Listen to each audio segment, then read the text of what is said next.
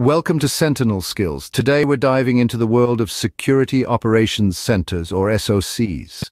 Why does the digital world need SOCs today more than ever? In this era of digital interconnectedness, the cyber threat landscape has evolved and become more complex. Cybersecurity isn't just a nice-to-have anymore, it's a vital necessity. That's where SOCs come into the picture. SOCs are centralized units, stocked with a dedicated team, processes and technologies. Their goal, to keep a watchful eye on, scrutinize and mitigate security breaches across a company's digital infrastructure. In other words, they are the vanguard in the cyber world. The dangers are diverse and numerous, lurking in the digital shadows. They can be anything from commonplace malware infections and phishing attacks to advanced persistent threats and insider threats.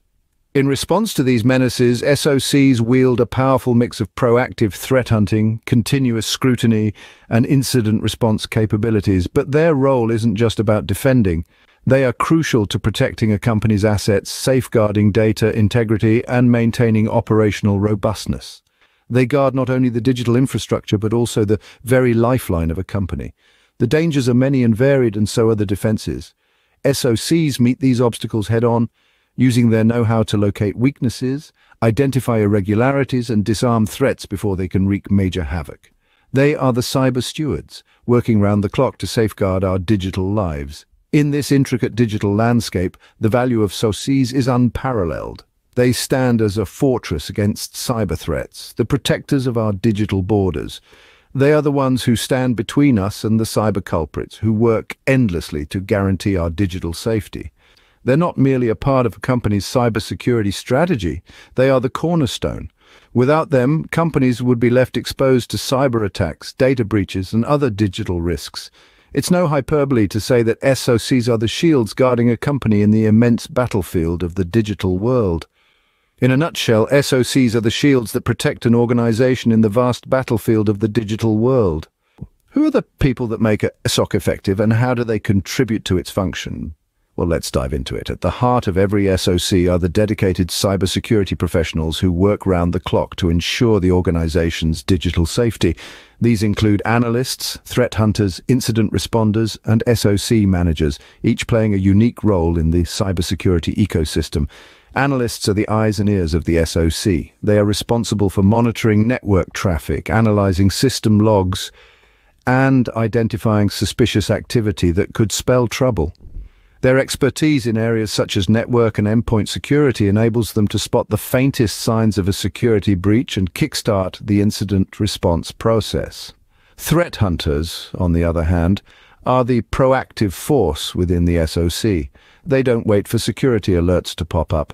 Instead, they actively seek out potential threats and vulnerabilities, using advanced techniques and threat intelligence to anticipate and prevent cyber attacks before they happen. Incident responders are the firefighters of the SOC. When a security incident flares up, they are the ones who rush to the scene, armed with digital forensics tools and incident response playbooks. They work tirelessly to contain the incident, eradicate the threat, and restore normal operations as quickly as possible. And then there are the SOC managers. They are the strategic leaders who oversee the SOC's operations, ensuring that all the pieces of the puzzle fit together. They coordinate the efforts of analysts, threat hunters, and incident responders, while also liaising with other stakeholders within the organization to ensure a unified approach to cybersecurity.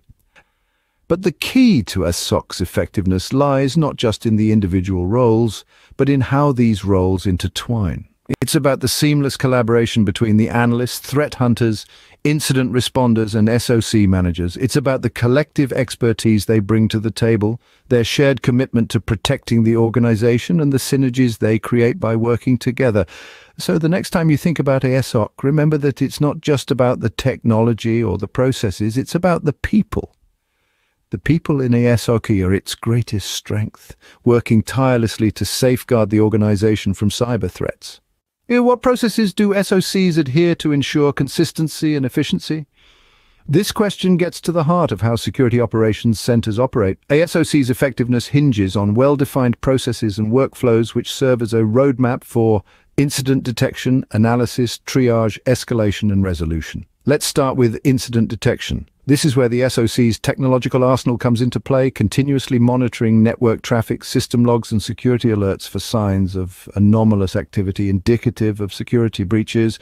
But technology alone isn't enough. It's the human element, the skilled cybersecurity professionals who turn raw data into actionable intelligence. Once an incident is detected, the next step is analysis. SOC analysts delve into the details, leveraging their expertise in network security, endpoint security, threat intelligence, and digital forensics to ascertain the nature, scope, and root cause of the incident. This stage is critical in understanding the threat and formulating an effective response. Next, we have incident triage. This is where analysts prioritize incidents based on their severity, impact, and relevance to the organization's risk profile. Not all security incidents are created equal, and it's crucial to focus resources on those that pose the greatest threat. Then comes escalation. Depending on the severity of the incident, it may be necessary to escalate the situation to higher levels of management or even external organizations such as law enforcement or regulatory bodies. This step ensures that the right people are in the loop and can contribute to the incident response. Finally, we reach resolution. This involves mitigating the incident, repairing any damage, and restoring systems to normal operation. But it's not just about putting out fires. It's also about learning from the incident to improve future response efforts and strengthen the organization's overall cybersecurity posture. Throughout these steps, standard operating procedures, SOPs, incident response playbooks, and escalation matrices guide the SOC's actions. These tools provide a consistent, repeatable approach to managing cyber threats, ensuring that no step is overlooked and that best practices are followed. With clear processes, SOCs can ensure a consistent, repeatable approach to managing cyber threats. What technologies do SOCs utilize to detect and respond to security threats? Let's delve into the tech arsenal of a security operations center. One of the fundamental tools in their kit is the Security Information and Event Management Platform, or SEM for short. These platforms are the eyes and ears of the SOC, collecting and analyzing log data from across an organization's digital terrain. They help identify anomalies and potential threats, contributing to the early detection of security incidents. Intrusion detection systems, or IDS, play a crucial role as well. Think of them as vigilant watchmen, constantly on the lookout for suspicious activity within a network. They use signature-based detection to identify known threats and anomaly-based detection to spot unusual behavior that could signify an unknown threat. Endpoint detection and response solutions, commonly known as EDR, focus on safeguarding endpoints, the devices that connect to a network. These could be servers, laptops, mobile phones, and more. EDR solutions monitor these endpoints for malicious activity and swiftly respond to neutralize any detected threats. Now let's talk about threat intelligence platforms, or TIPs. These platforms gather and analyze information about emerging and existing cyber threats from a variety of sources. This intelligence helps SOCs anticipate potential attacks and formulate proactive defense strategies. Last but not least, we have security orchestration, automation, and response tools, conveniently abbreviated as SOAR. These tools streamline and automate routine tasks, allowing SOC personnel to focus on more complex tasks. They also improve incident response times and help enforce consistent application of security policies. Each of these technologies plays a pivotal role in the SOC's mission. They provide comprehensive visibility into network activity, correlate security events to detect threats, and automate incident response actions for rapid threat mitigation. By harnessing the power of these tools, SOCs can monitor, analyze, and respond to an array of security incidents, safeguarding the organization from the relentless barrage of cyber threats. Through advanced technology, SOCs are equipped to tackle the ever-evolving cyber threats. That's all for today's deep dive into security operations centers. Thank you for watching. If you found this video informative, don't forget to like, share, and subscribe to Sentinel Skills for more. Stay safe and stay informed.